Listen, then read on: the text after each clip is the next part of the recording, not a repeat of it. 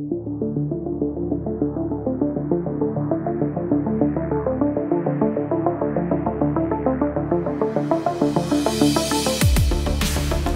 at the Nissan Move Beyond event where they've unveiled 3 CBUs that they say they are evaluating for India.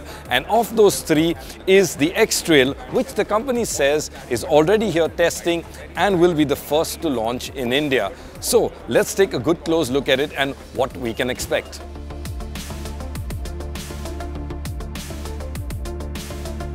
Now at the front, as you can see over here, it is typically Nissan, the grille, something familiar that you will see across their vehicles.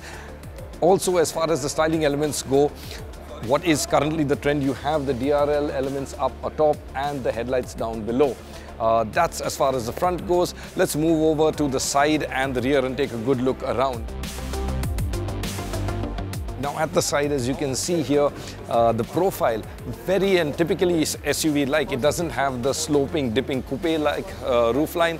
In fact, it's got a more flat look, and that's what Nissan want to portray with the X-Trail, that it is very much SUV. Now, if you look down here, you'll notice this little badge which says e-Power.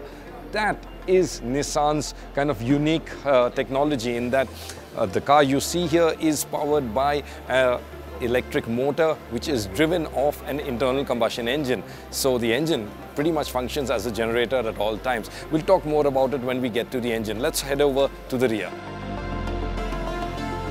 Now at the rear, as you can see, it's got this nice, really flared sort of horizontal surface, gives it a nice muscular stance.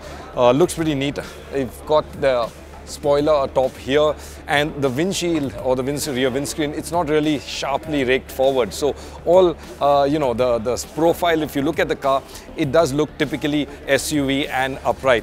Let's get inside the boot and take a look at what the boot space looks like. Now, if you see here, you will notice the boot has kind of like a flat floor here, and that's because below is where you have the battery. Remember, this is the e-Power version, so it has a very large battery. So there are a couple of electrical bits down here and below the floor. But what's nice is the floor is flat and you can load it up pretty well.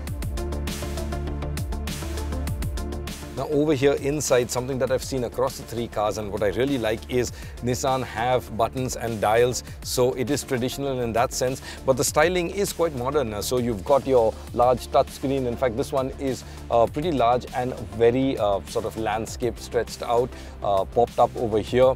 You've got some buttons down here below as well, so that's really nice to see. The IP is a screen, so you have information also that can change over there.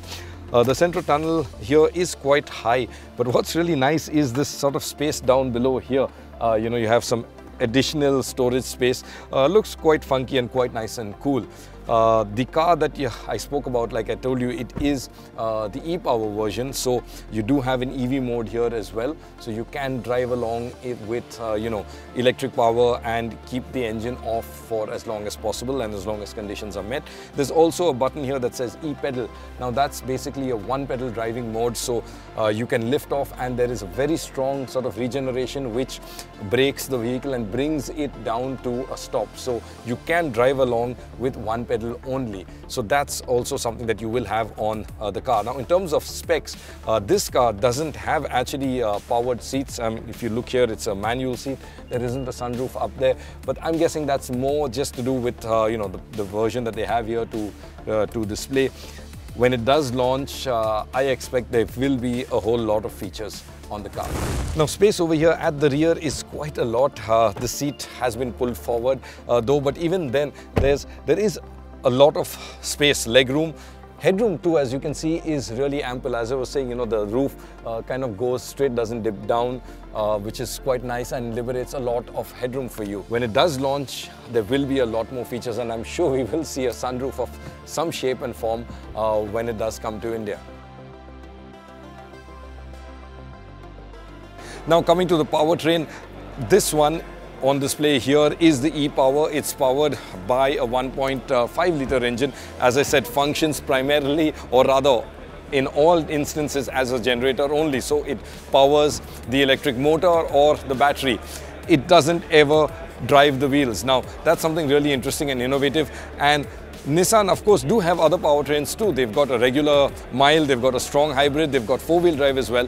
And the good news is that Nissan says they are evaluating all powertrain options right here in India for a launch. So, which ones are you excited about? Which one would you like to see launched in India? Let us know in the comments. And if you've liked this video, of course, give us a thumbs up. And remember, subscribe to the channel.